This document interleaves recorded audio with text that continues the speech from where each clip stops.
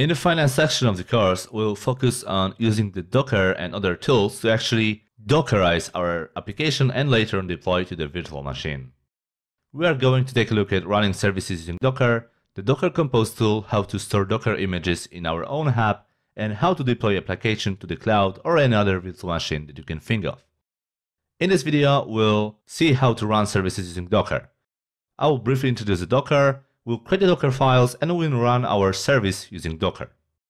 Basically, Docker is a tool that allows us keeping our application in so-called containers. You could, for example, create a new virtual machine that would set up the whole operating system from the scratch. It will take a lot of time, a lot of resources, but you would have a separate environment for hosting your applications or databases and so on. By using Docker, you can do it in a different way. You make use of the currently operating system, for example, the Linux, Windows, or the Mac, and then you put your application into so-called image.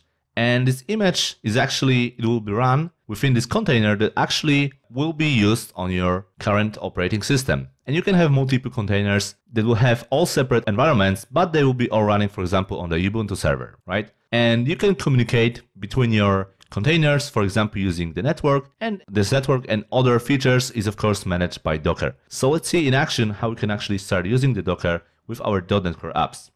At first, we need to create a so-called Dockerfile in which we can specify what we want to do, how we want to build our image.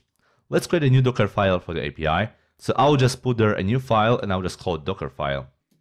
And at first, we want to say that we want to use an existing framework to run our app. So I'll just say from Microsoft.NET 2.00 runtime. And this one actually comes from the Docker Hub that we'll discuss later on.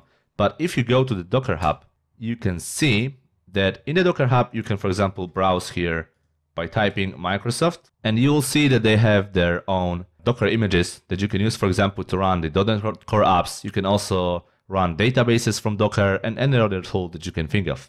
Okay, now let's set another thing, the working directory. So work dir, and this one will be called .NET App. And this one is actually, the Microsoft says that this one should be called like this. So this is for the best performance of, or the usage of our .NET Core application. Now let's copy our actual files to the Docker, to the working directory. So we can just say copy from our bin Docker, which we will actually create in a second, and want to copy all these files to this working directory. Now let's set up our environment variables. So I'll just say ASP.NET Core URLs, and I will say HTTP. And I want to run our API at this 5000 port.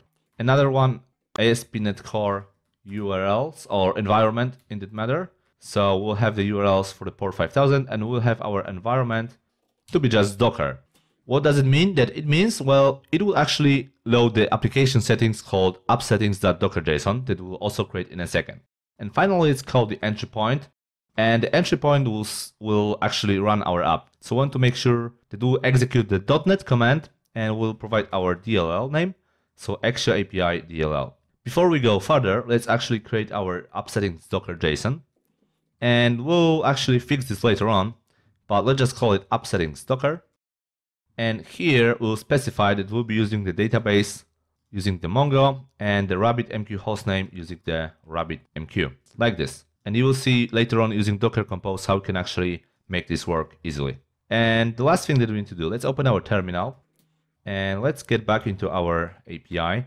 So I will navigate to my API. And before I actually run or build the image, I need to publish my app. So I can just type publish. I want to publish with the release configuration and I want to publish it to this specific bin Docker directory as well. So I'll publish my app. And now I can build my image. So I can type docker build. And I want to build the image with the name of axia.api and for the current directory. So as you can see, the image is building. And now I can run this by typing docker run.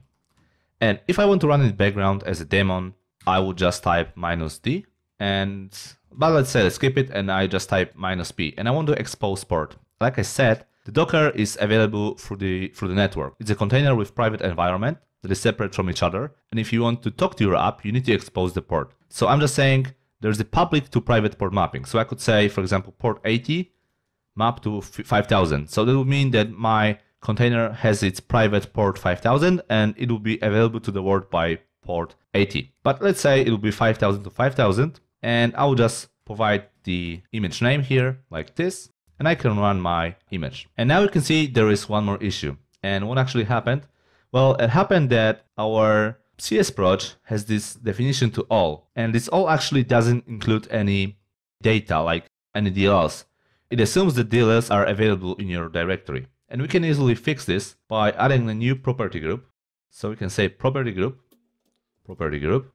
and this one is actually quite long. So let's specify it, and it's called publish with ASP.NET Core Target Manifest, and we'll set it to false. Let's close this one. So property group publish with ASP.NET Core Target Manifest, and you should also actually put it into all of your other CSproj files. And let's actually run our publish one more time.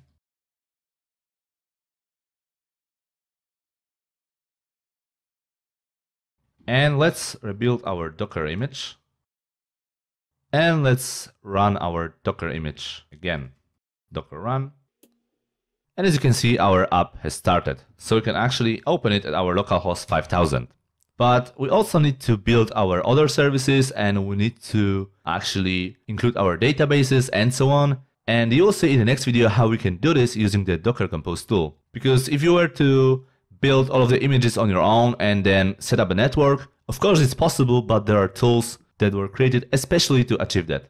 In this video, we talked about the idea behind the Docker and how you can build your Docker image and run it for our .NET Core apps.